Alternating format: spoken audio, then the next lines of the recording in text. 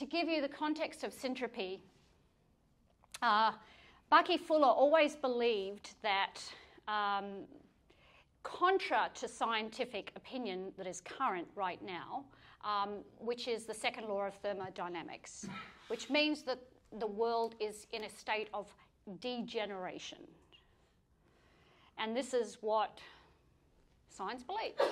You go to any of the universities and study energy and mass and matter and so on, you're going to learn that the world is degenerating. And Bucky always said, no, actually, we have the opposite. We have syntropy.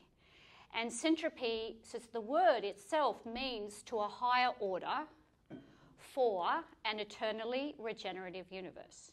So he argued that we have entropy on one side and syntropy on another.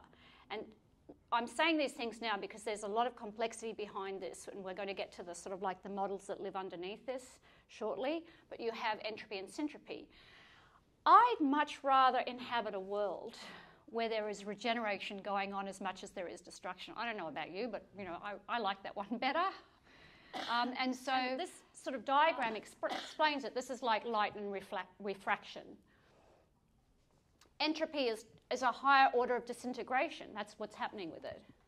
Whereas syntropic is coming into a focus. It's towards, excuse me, a eternally regenerative universe. They're pairs. They're partners, like my palm. You know, you can't say that this is the right side of my palm and that's the wrong side of my palm. They're pairs. We need them to work together. And so, yeah, the term Syntropic enterprise was like, this is what I want to see. And then it became very clear that all of my work until now and ongoing is how do we make Syntropic enterprise as ubiquitous on Earth, which means that there will be more of these to balance it than these. And almost every business that we've got out there right now is entropic.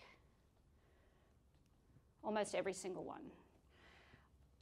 Good people, this is not about good or bad people. There are bad people, good people, trying to do good things within a system that is designed to wear down and degenerate and extract and exploit and extinct.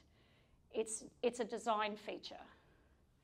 And so my focus now is how do we get this side to at least be equal, if not greater, than that side, because it's a little bit like we've got to get the balance right. And so that's the game. But to do that, we have to really start to unpack how things work and challenge every assumption, because most of the assumptions that underpin how we do things, they're assumptions for a good reason. We don't think about them. And so we have to start thinking about what the assumptions are and challenge every single thing behind it.